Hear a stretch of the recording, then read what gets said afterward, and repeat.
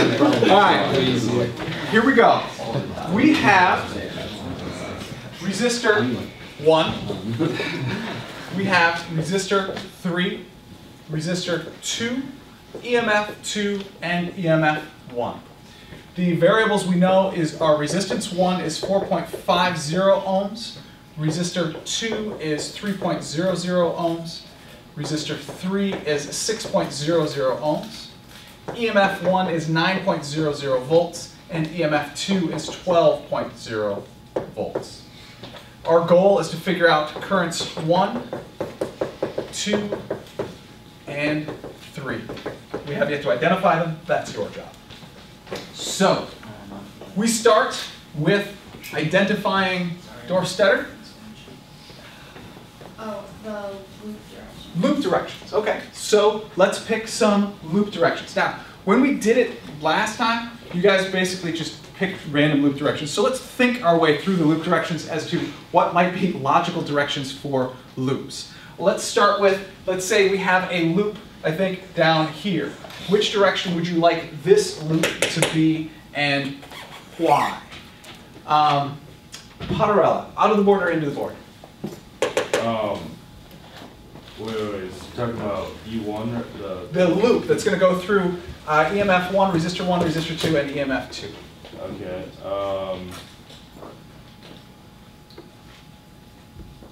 Out of the board. Out of the board. So he's picking out of the board. We'll call this loop A. Why did you pick out of the board? Just because EMF 2 is greater than EMF 1. Okay, because EMF 2 is greater than EMF 1. I'll accept that. Sure. That seems like a logical choice. Let's do a second loop, which will be this loop all the way up here. Pick a loop direction out of the board or into the board. Tyler. Into the board. Into the board. Why? Because I'm still writing numbers and I didn't have time to think about it. Okay, why into the board? What's a logical choice? Why is into the board a logical choice here? Jenkins. So it can pass through the battery and EMF 2. So it could, well, it even goes Well, pass through from negative to positive. from negative to positive. Generally, it makes most sense to have it go from negative to positive when you're having a loop direction. It doesn't have to. Clearly, we showed that when we picked our loops before, but we could choose whatever we want. But this probably makes most sense. And loop C we'll put around the outside, and again, I'll have it go from the negative to the positive of these plates. So we'll go around the outside there. And then we have junctions. We'll identify junction A, and we'll identify junction B.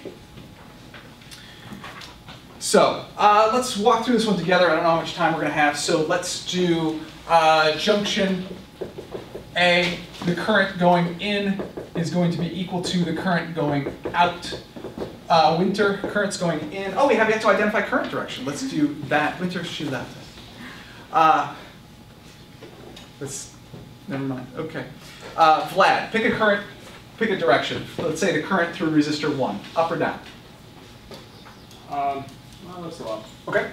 Why did you pick up? Okay. Why up, Zach? It's positive, like there's a current in current direction. Seems like the current would go that direction through that resistor. I can agree with that. Through resistor 2. Matic, direction. Let's say to the right. To the right. Why to the right? Negative charge goes towards the positive plate, maybe. But it's a positive. But Maybe remember, it's we're talking positive. about conventional current always. But that's not the real. Right, but whenever we draw arrows on here, it's always conventional current. All right, let's make it to the left. Okay, right. I do understand that it's the negative charges that flow opposite the direction of the arrows that I'm drawing on the board, but let's not confuse ourselves by talking about that. Let's just pretend we have positive charges flowing in the direction of the arrows. This makes sense, I would agree, because we have EMF 2, which seems to be pushing the current that way. At this point, the current through resistor 3, you would guess, Loki, would be? To the right. To the right, I think I would agree. It seems the most logical. If we're wrong, doesn't really matter. Let's try this. De Silva, current going into junction A and out. I1 plus, or current 1 plus current 2 equals current 3. Great. The potential difference around loop A is equal to 0. Loop A for me, please, Mohit. Mohit, loop A. I would start with yes, R1, Okay. and So the potential difference across resistor 1. and I think that's positive Positive because because it's opposing in the direction of the I. of the current, opposite Yeah. direction of current. Keep going. And then you have the E of 9. I'm calling it E1. Just Okay, yeah. Since it's going from positive to negative, it's negative. Good. Keep going. And then after that you have, I guess I don't really know what to do with Okay, so we come back up to, now we're going through the bottom part of this loop, this branch, if you will, right there. Okay.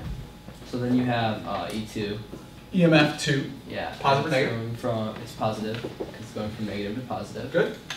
And for the last one, you have negative delta VR2, because the I is going in the same direction. Good. 0 equals, I need current and resist, which current goes through resistor 1, Meg?